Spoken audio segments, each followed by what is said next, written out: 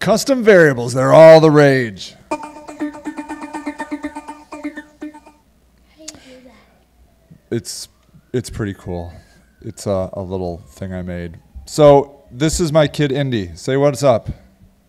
What's up? Right on. Hey, do you know anything about custom variables in Google Analytics? No? What do you think it could possibly mean? Well, you're right. Let me tell you. So custom variables are these sweet things. Maybe you've seen them over here in your Google Analytics, right? Do you have Google Analytics, Indy? No, right. Well, you should. So over here in audience, there's custom variables. And so, you know, what are you leaving? This isn't captivating for you? So, yes. So, so right over here, you see, you might have seen these custom variables, and maybe you didn't know what they were. Well, there are 5 custom variables you can put into Google Analytics, and this is the page over here that you can learn about. This is in the Google Developers section. But what it is basically is they give you this little piece of code here that says set custom var, and there are these different parameters, 4 different parameters. There are 5 slots. Then you can name it, and then you give it a value, and then scope, which is optional, defines the level of the user engagement. But so it's interesting. The value is where things become cool, because what you can do here is, and then it shows how you could put this code in your Google Analytics. You just put it right in here. And so you could do things like if somebody fills out a form and says they're male or female, or it tells what their job is, you know, like they're the director of marketing. And so those things, once you encode them on the you know, with this custom variable, then it'll show up in your Google Analytics over here.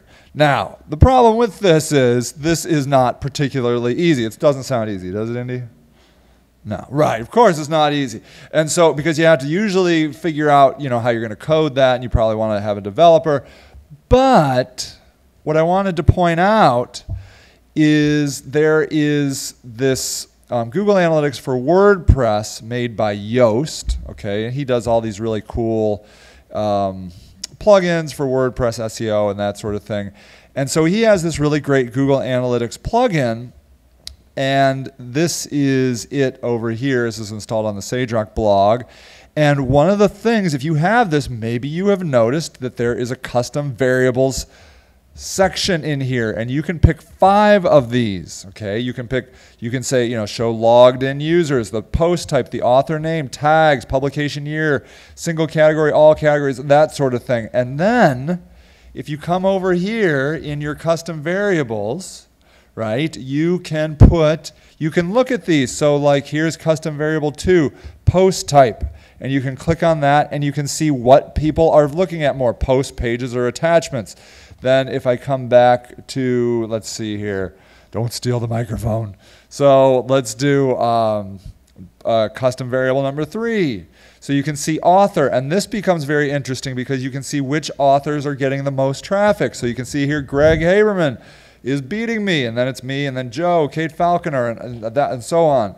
And these are custom variables that you can automatically inject into your Google Analytics if you are using WordPress and the Yoast Google Analytics tool. Check this out. This is the year. These are the posts from what year a post was created. And then you can click on it. You can click on the year like 2012, and you can do a second, you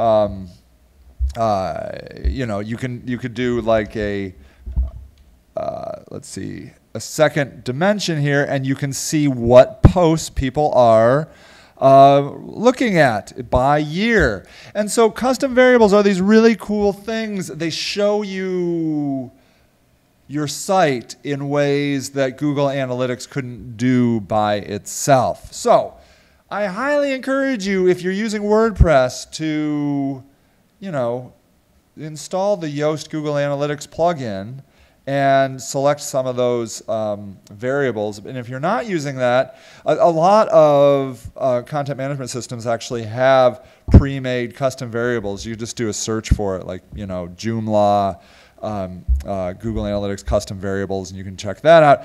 And so you might find some very actionable data in there. So check it out, custom variables in Google Analytics. It will change the way you think about your traffic. So did you find that awesomely interesting, Indy? Yeah, right. I mean, that's pretty much what everybody says. All right, everybody, I'm Sage Lewis, the web marketing video guy, and what do I say? Happy marketing. That's right.